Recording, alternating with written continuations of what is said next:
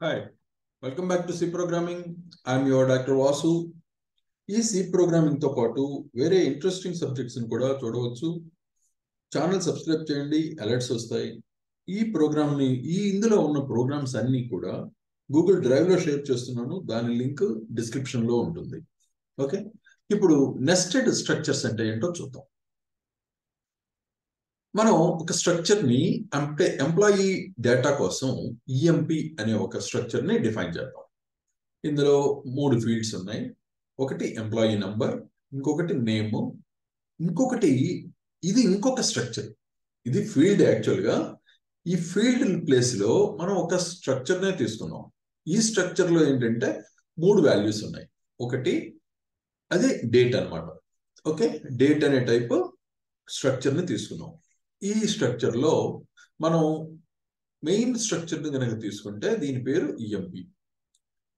ఇందులో ఉన్న ఫీల్డ్స్ ఏంటంటే employee number, name and date. Okay, ఇప్పుడు ఏం చేస్తున్నాం, ఈ డేట్ ని ఇంకొక స్ట్రక్చర్ గా డిఫైన్ చేస్తున్నాం. డేట్ అనేదే ఒక స్ట్రక్చర్, అందులో 3 ఫీల్డ్స్ ఉన్నాయి, డే, మంత్ అండ్ ఇయర్ గా. సో ఇప్పుడు ఈ స్ట్రక్చర్ లో ఇన్సైడ్ ఉన్న స్ట్రక్చర్ ని మనం 3 ఫీల్డ్స్ తో ఉన్న ఒక స్ట్రక్చర్ గా డిఫైన్ చేసుకుంటాం. సో ఇప్పుడు కనుక మనం ఈ డేటాను చూస్తే ఈ డేట్ అనేది అంటే మెయిన్ స్ట్రక్చర్ లోపల మనకి 2 ఫీల్డ్స్, ఇంకొక స్ట్రక్చరే ఫీల్డ్ గా ఉంది. ఈ మొత్తం స్ట్రక్చర్ అంతా కలిపి ఇన్సైడ్ స్ట్రక్చర్ ఒక ఫీల్డ్ లాగా యాక్ట్ చేస్తుంది. సో ఇప్పుడు దీన్ని డేటాగా యాక్సెస్ కానీ ఎలా చేయాలో చూద్దాం, ఎంటర్ చేయడం కానీ. ఇప్పుడు మనం ఏం చేస్తున్నాం అంటే ఈఎంపి డేటా, ఎంప్లాయీ డేటా అనుకుందాం. ఈ ఈఎంపి డేటా అనేటటువంటి ఒక వేరియబుల్ ని తీసుకున్నాం. దీన్ని ఒక స్ట్రక్చర్ గా డిక్లేర్ చేస్తున్నాం, ఒక స్ట్రక్చర్ డేటా టైప్ గా. దాని పేరు ఈఎంపి. ఓకే, సో ఇది మెయిన్ స్ట్రక్చర్. సో ఇప్పుడు మరి స్ట్రక్చర్ లోపల ఇంకో స్ట్రక్చర్ ఉంది, డేటా ఎలా యాక్సెస్ చేయాలి. ఓకే, ఇప్పుడు చూద్దాం. First element number. So variable name రాసాం ఈఎంపి డేటా అని, నంబర్ డాట్ ఈఎంపి నంబర్. బాగుంది. తర్వాత సెకండ్ కూడా ప్రాబ్లం లేదు, వేరియబుల్ నేమ్ రాసాం, డాట్ నేమ్ ఇచ్చాం, బాగుంది. థర్డ్ వచ్చేసరికి మరి ఇక్కడ ఎలా రాయాలి? ఈఎంపి డేటా అనేది వేరియబుల్ అయితే దీనికి లోపల మరి ఇక్కడ ఉన్నది ఈ జాయిన్ డేట్ అని ఇంకో వేరియబుల్ ఉంది. కాబట్టి ఇక్కడ ఈఎంపి డేటా డాట్ ఈ జాయిన్ డేట్ గురించి రాస్తాం ఈ వేరియబుల్. ఇందులో ఏమున్నాయి? ఇందులో 3 ఫీల్డ్స్ ఉన్నాయి. కాబట్టి first field date, so day అని డిక్లేర్ చేసాం. నెక్స్ట్ అలాగే ఈఎంపి డేటాలో జాయిన్ డేట్ అనే వేరియబుల్లో మంత్ అనే ఒక ఫీల్డ్ ఉంది, అలాగే ఇయర్. సో ఈ విధంగా మనం ఇన్సైడ్ డేటా ఉన్నప్పుడు ఈ విధంగా యాక్సెస్ చేస్తాం అన్నమాట. ఓకే, సపోజ్ దాని డేటా కనుక మనం ఈ విధంగా ఇస్తే ఎంప్లాయీ నంబరు, ఇది నేము, ఫస్ట్ 2 ఫీల్డ్స్ అవుతాయి. ఈ మొత్తం 3 కలిపి ఇంకొక స్ట్రక్చర్ అవుతుంది, అది డేట్ అనే టైప్ ఆఫ్ స్ట్రక్చర్. ఇప్పుడు మనం హ్యాండిల్ చేయడం ఎలాగో చూద్దాం. సో సేమ్ ఇదే మేనర్ లో మనం ఇక్కడ ఒక 2 స్ట్రక్చర్స్ తీసుకున్నాం. ఈ డేట్ అనే ఒక స్ట్రక్చరు, ఈఎంపి అనే స్ట్రక్చరు. ఈ డేట్ అనే స్ట్రక్చరు ఈఎంపి అనే స్ట్రక్చర్ లోపల ఇన్సైడ్ గా స్ట్రక్చర్ లాగా యాక్ట్ చేస్తుంది. సో ఈ డేట్ అనే టైప్ ఆఫ్ స్ట్రక్చర్ కి వేరియబుల్ ఏంటంటే జాయిన్ డేట్ అని. నౌ ఇప్పుడు ఏంటి, మనం కనుక ఇక్కడ చూస్తే అవుట్ సైడ్ ఉన్న స్ట్రక్చర్ ఈఎంపి. ఈ ఈఎంపిలో లోపల ఉన్నవి 2 ఫీల్డ్స్ ప్లస్ ఒక స్ట్రక్చర్. బట్ ఈ మొత్తం స్ట్రక్చర్ అంతా కలిపి ఒక ఫీల్డ్ లాగా ఉంది. సో మనం ఇప్పుడు సపోజ్ ఒక ఈఎంపి 1 అనే ఒక ఎంప్లాయీని తీసుకున్నాం, ఒక వేరియబుల్. ఈ వేరియబుల్ కి దాన్ని డిక్లేర్ చేసాం, ఇదొక స్ట్రక్చరు, ఈఎంపి అనేటటువంటి ఒక స్ట్రక్చరు. అంటే దానిలో 5 డేటా ఎలిమెంట్స్ ఉంటాయి. 2 ఏమో ఈఎంపి కోడ్, నేమ్ అని అయితే లోపల ఉన్న ఇంకొక స్ట్రక్చర్ యొక్క ఎలిమెంట్స్. కాబట్టి అందులో 3 ఉన్నాయి, day, month, year. So day, month, year కూడా మనం ఈ విధంగా కామాస్ తో కనుక ప్రొవైడ్ చేసినట్టయితే 5 రిక్వైర్డ్ 5 ఫీల్డ్స్ ఇక్కడ డిక్లేర్ చేస్తాం. ఓకే, ఇనిషియలైజ్ చేసాం డేటా. ఈ విధంగా డేటా అసైన్ చేయడం జరుగుతుంది అనమాట ఈ స్ట్రక్చర్ లో. ఇప్పుడు మనం సపోజ్ దీన్ని డిస్ప్లే చేయాలి అనుకున్నప్పుడు ఈఎంపి 1 అంటే variable name plus dot EMP code లోపల ఉన్న ఫీల్డ్ నేమ్, అలాగే ఈఎంపీ1 name, field name, ఈఎంపీ1 dot join date. ఈఎంపీ1 అనేది వేరియబుల్ అయితే ఇందులో ఉన్న ఈఎంపీలో ఇక్కడ ఏముంది వేరియబుల్, ఓకే, జాయిన్ డేట్ అనే ఒక వేరియబుల్ తీసుకున్నాం. సో ఈ జాయిన్ డేట్ కి లోపల ఇంకేమున్నాయి, 3 ఫీల్డ్స్ ఉన్నాయి. కాబట్టి డే 1, మంత్, ఇయర్ ఇక్కడ మెన్షన్ చేస్తాం. సో ఈ విధంగా మనం కంప్లీట్ ప్రోగ్రామ్ రాసిన తర్వాత దీన్ని కంపైల్ చేసి ఎగ్జిక్యూట్ చేస్తే మనకు కావాల్సిన డేటా ఈ విధంగా వస్తుంది అన్నమాట. ఈవెన్ దో ఇది మొత్తం 3 ఫీల్డ్స్ ఉన్నా కూడా అది మొత్తం ఒక సెట్ లాగా పనిచేస్తుంది అన్నమాట, ఆ స్ట్రక్చర్ లో ఉన్న డేటా అంతా కూడా. సో ఈ విధంగా మనం నెస్టెడ్ స్ట్రక్చర్స్ ని చూడొచ్చు. ఇప్పుడు ఎరేస్ స్ట్రక్చర్స్ లో ఉన్న ఎరేస్ లో ఇంకొన్ని ఎగ్జాంపుల్స్ చూద్దాం. ఇప్పుడు సపోజ్ నేను ఒక ఎంప్లాయీ డేటా కోసం నేను ఒక స్ట్రక్చర్ డిఫైన్ చేస్తాను. ఇందులో ఏమున్నాయంటే 2 ఫీల్డ్స్, ఒకటి నంబరు, 2 కోడ్.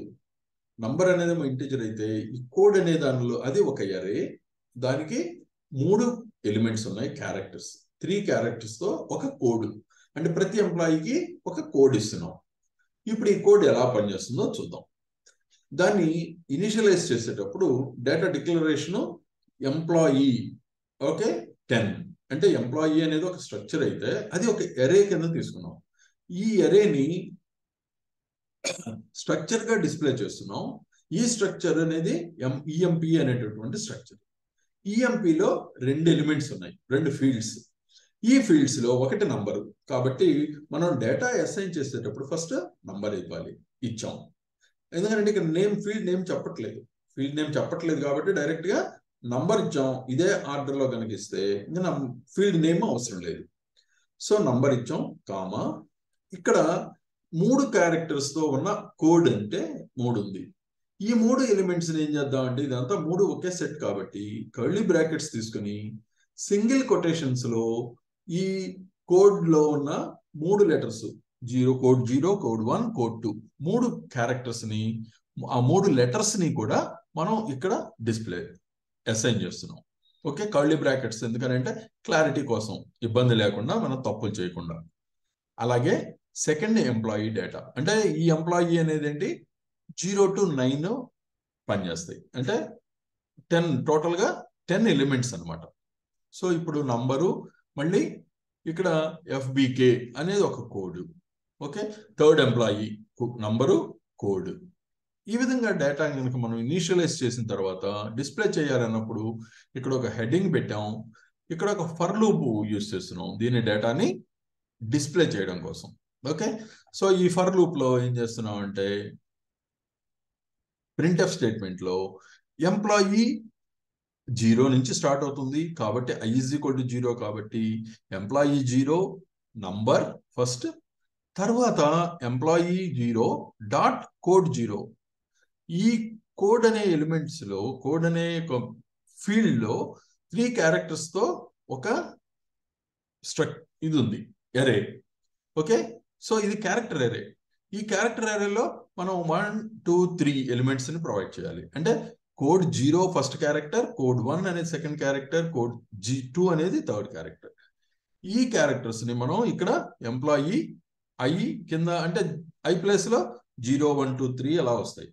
ఇక్కడ ఈ ఫర్ లూప్ ఏంటంటే 0 నుంచి 9 వరకు, అంటే లెస్ దాన్ 10 అని ఇచ్చాం కాబట్టి 9 వరకే పనిచేస్తుంది. అంటే టోటల్ 10 నంబర్స్. ఈ లూప్ 10 సైకిల్స్ రొటేట్ అవుతుంది. ఇక్కడ మనకు ఓన్లీ ఒకే ఒక స్టేట్మెంట్ ఉంది కాబట్టి ఫర్ లూప్ లో మనం ఇక వేరే కర్లీ బ్రాకెట్స్ కానీ మరొకటి కానీ ఏమీ తీసుకోవాలి. ఎందుకంటే ఓన్లీ ఒకే ఒక్క స్టేట్మెంట్, ప్రింట్ఎఫ్ స్టేట్మెంట్ కాబట్టి.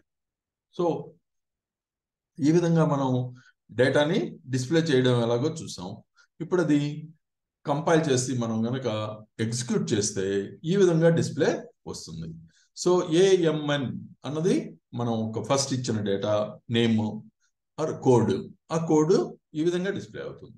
ఓకే, దీన్ని మనం ఆల్రెడీ చూసినట్లుగా ఇంకొంచెం సింప్లిఫైడ్ చేయాలి అనుకుంటే ఇది సింప్లిఫై చేసే విధానం ఏంటి అంటే ఇక్కడ మనం క్యారెక్టర్స్ ని ఏఎంఎన్ సపరేట్ గా రాసాం. అంటే సింగిల్ కొటేషన్స్ ఇచ్చాం, ప్రతి క్యారెక్టర్కి మధ్య కామా పెట్టాం.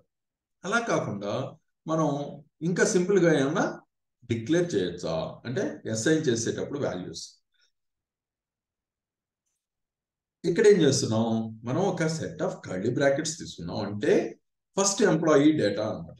ఈ ఎంప్లాయీ 0, ఎంప్లాయీ 0 అంటే ఫస్ట్ ఎంప్లాయీ డేటాని ఇక్కడ తీసుకున్నాం. Okay, number and code.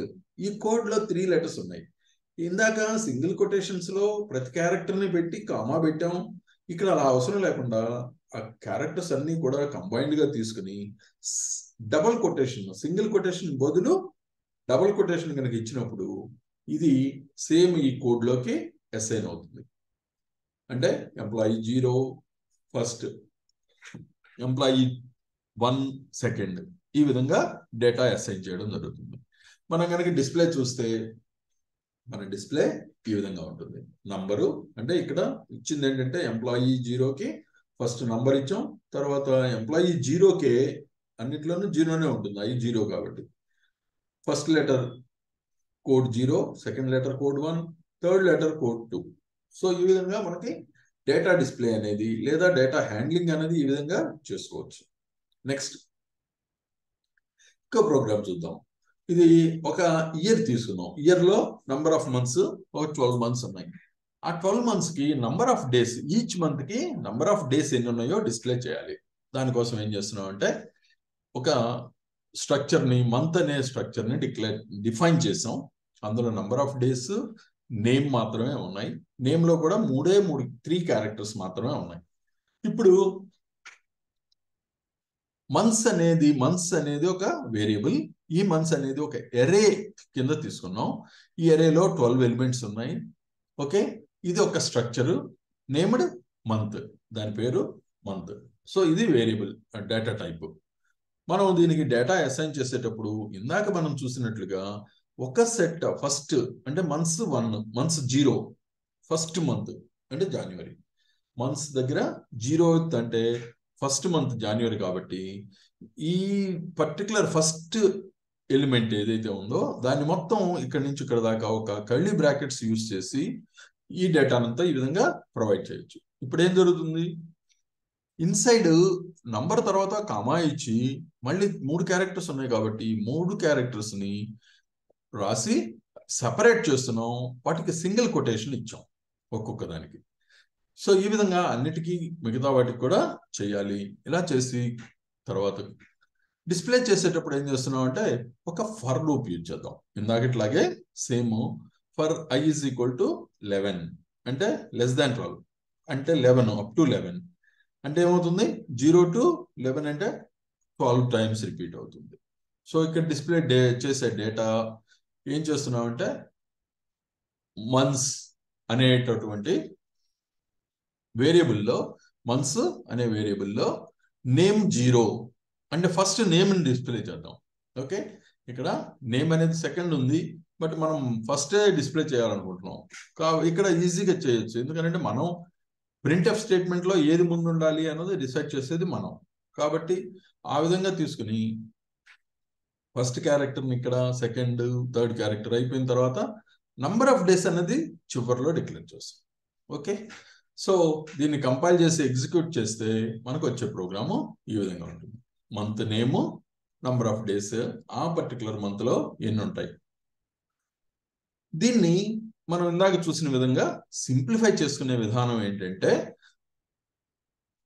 Months అనేది 12 అలాగే తీసుకున్నాం. ఇక్కడ నంబర్ని ఇస్తున్నాం. ఓకే, నంబర్ ఆఫ్ డేస్ ఆ మంత్లో ఎన్ని ఉన్నాయో చెప్తున్నాం. కామా పెట్టి డబల్ కొటేషన్స్లో కావాల్సిన ఈ నేమ్ని ఇక్కడ ప్రొవైడ్ చేస్తాం. ఇందాక సేమ్ ఏదైతే చూసామో అది ఒక కర్లీ బ్రాకెట్స్ తీసుకుని, కర్లీ బ్రాకెట్స్ అవసరం లేదు కానీ క్యారెక్టర్ కాబట్టి అది ప్రతి క్యారెక్టర్ని కామాతో సపరేట్ చేయాలి. సపరేట్ చేసిన తర్వాత అవి 3 ఎలిమెంట్స్ అలా ఆ విధంగానే ప్రొవైడ్ చేయాలి. బట్ ఇక్కడ ఏంటంటే సింపుల్గా డబుల్ కొటేషన్స్లో మనకు కావాల్సిన నంబర్ ఆఫ్ లెటర్స్ ఏదైతే ఉన్నాయో అన్నీ డిస్ప్లే చేస్తాం. ఇప్పుడు సపోజ్ మనకి ఎక్కువ ఉన్నాయి అనుకుంటే ఇక్కడ 3 ప్లేస్లో ఎక్కువ పెట్టుకుంటాం. ఓకే, ఇక్కడ ఓన్లీ 3 క్యారెక్టర్స్ మాత్రమే తీసుకుంటున్నాం. సో ఈ విధంగా మనం మంత్స్ అని డిక్లేర్ చేసాం, దాని డిస్ప్లే ఆల్రెడీ ఉంది. దీన్ని కంపైల్ చేసి రన్ చేస్తే ఇదే డిస్ప్లే ఇలా వస్తుంది. సో ఇక్కడ మనం డిక్లేర్ చేసే విధానంలో సింగిల్ కొటేషన్స్ వాడతామా, సింగిల్ కొటేషన్స్ వాడి ప్రతి క్యారెక్టర్కి కామా సెపరేషన్ ఉండాలా, లేదా ఇలా సింపుల్గా డిక్లేర్ చేసుకోవచ్చా. అలాగే ఇక్కడ డేటాని కనుక మీరు అబ్జర్వ్ చేస్తే ఫస్ట్ అంటే మంత్స్ 0 అంటే ఫస్ట్ మంత్ జాన్యువరికి సంబంధించిన డేటా అంతా ఈ ఫస్ట్ సెట్ ఆఫ్ కర్లీ బ్రాకెట్స్లో. అలాగే సెకండ్ మంత్స్ 1 సెకండ్ వచ్చేసరికి ఇంకొక కర్లీ బ్రాకెట్స్ లోపల దాన్ని చూపిస్తాం. సో ఈ విధంగా మనం అసైన్ చేసి కంపైల్ చేసి రన్ చేస్తే సేమ్ అవుట్పుట్ ఇలాగే వస్తుంది. ఓకే, హోప్ ఈ టాపిక్ మీకు బాగా అర్థమైంది అనుకుంటున్నాను. ఇందులో ఏమైనా డౌట్స్ ఉన్నా, ఏమైనా ప్రాబ్లం ఉన్నా, లేక ఏమైనా సజెషన్స్ ఉన్నా కామెంట్ రూపంలో తెలపండి. Like, share and subscribe. Thank you.